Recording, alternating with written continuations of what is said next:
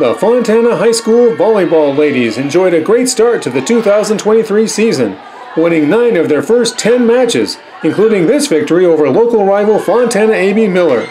Some personnel changes had really paid off.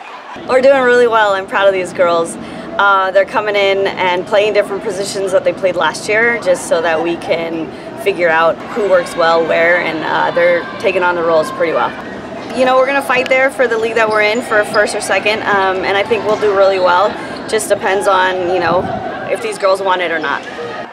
And here are more highlights for Fohi.